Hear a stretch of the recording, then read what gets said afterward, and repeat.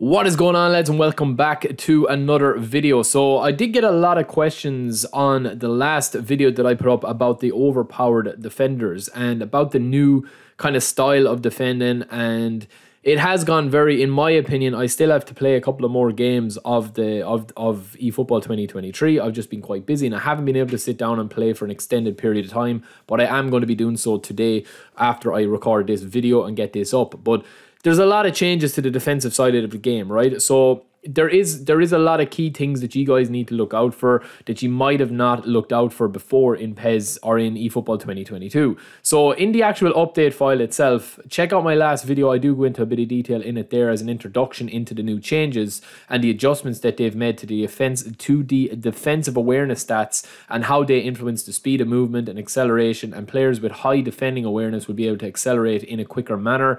And I'm going to get into that over the course of this video in a more thorough way. So I think it has gone a little bit more PES 21-ish, where it kind of, if the defender now wants to get the ball, he will get the ball very aggressively. So there is a couple of stats that they have tweaked to adjust for this from what you're seeing on the pitch, like in front of your eyes when it's 11v11 on the pitch, when you're controlling your players and the AI is controlling your players and stuff, to what is actually going on under the hood with the stats, right? So this is obviously the more boring part of it, but the stats defined here, the acceleration stats are defined, and then we have all the defensive stats defined as well in the game. So the big one we're looking for here is defensive awareness, which indicates how quickly the player responds to the ball when defending.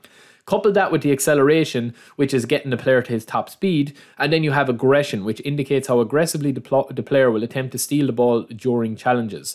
So they've kind of tweaked the defensive awareness in the biggest way, in the fact that the AI now is very, very tuned in to actually just getting the ball, whether you're controlling the player or not. Some are liking it, some are loving it, some are hating it. So it does take a little bit of getting used to, and I think that, yeah, they will need to tweak it a little bit. I mean, I've gone on record plenty times saying that I do think that the AI should be very manual. You know, you should be able to make your own mistakes when you're defending and have the skill gap there. But obviously then as well, you know, you do have to balance it in a way that, you know, if you don't have 20, 30 hours to learn the defending mechanic of the game, you know, you want people playing your game. So it is the sweet spot, which we'll get into in a different video.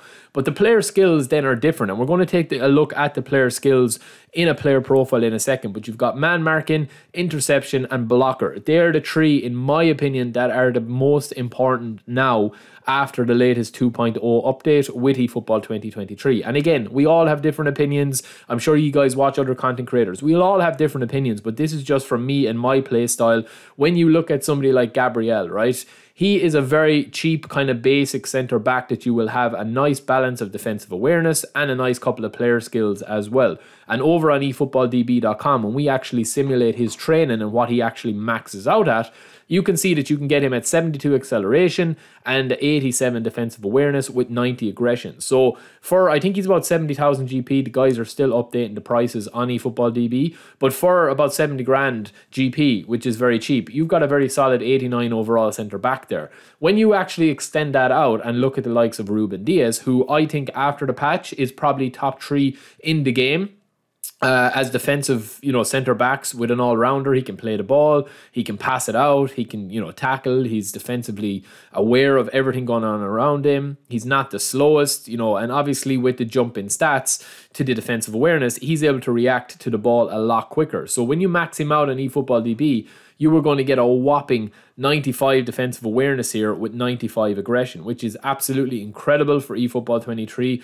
with the way the gameplay is at the moment. And then you're also going to be having him at 70 speed and 70 acceleration. So this kind of changes things up from eFootball 2022, when all the centre backs, I always used to go on and harp on about having, you know, one small, mobile, versatile, fast centre back, and then having like a really tall centre back. But as we take a look back at the update file, which you can see by pressing start in game on the main eFootball menu and then going to the third page of this update file patch notes, you will see there that they do have implemented the adjustments to the defensive awareness stats. So the higher defensive awareness stats, that is going to influence the speed of the movement and acceleration in defensive situations. So you're not going to be running the pitch with Ruben Diaz because he's got 70 acceleration like you would with Sterling or Mbappe's. But you will be able to accelerate and get back on the defense in a way quicker manner than you would going forward. I like the concept behind this, but as you take a look here at Timber, right?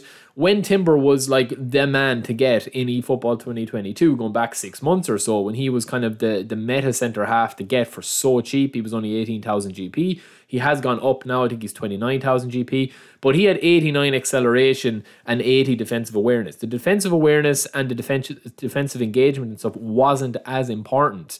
You know, it was a mixture of his pace, his speed, and then obviously his player skills as well. But that 87 aggression and the acceleration are still there. They still need to do a couple of tests with it, lads, because Timber is kind of an enigma, or kind of a rare player, that he does have such fast base acceleration stats. He's kind of like Hernandez from Milan. He'll be able to get back on a lot of positions that he wouldn't be able to. But the thing is that you could actually get a lot of joy out of having a really slow centre back now that is able to get back on the defensive side of the game, which we'll see in a couple of clips here. But as I said, I'm still learning about like the sweet spot between acceleration and defensive awareness and what exactly is getting the bigger boost. You know, if you have a 90 overall acceleration centre back that's able to get back from just pure raw speed, or if you've got like a 75 defensive awareness player that is able to just get back similarly in a way that a 90 overall or a 90 rated acceleration stats player would get. So I'm just having a couple of clips here, as you'll see here, Roberto Carlos. This is what I'm talking about.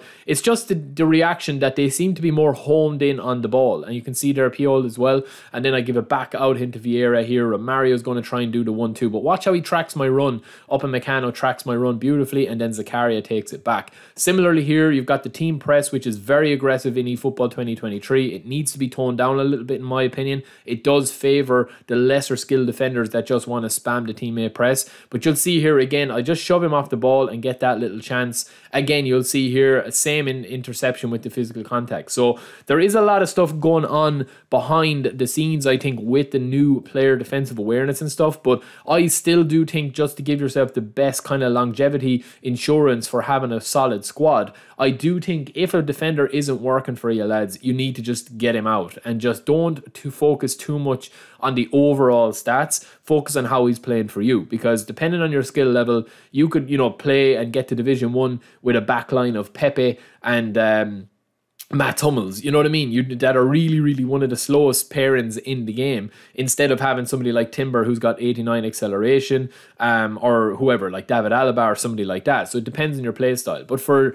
you know, the average player, I think you do need to have still, you know, that kind of eye on getting your team, setting your team up right. So just keep an eye on it, lads. I'll be back quite soon. I hope this video helped you. I did a lot of research on this, so I would appreciate if you guys can subscribe as we try to get to 20,000. I feel like a beg. I feel like a beg asking, but I would like to get to 20,000 subscribers, and it would be a huge achievement. So I do appreciate you guys checking out all the videos and giving me a load of ideas for videos, and get in touch in the comments below if there's anything else you'd like me to go into in depth, and maybe a couple of more examples or whatever. Let me know, and I'll be back quite soon with another video. Peace.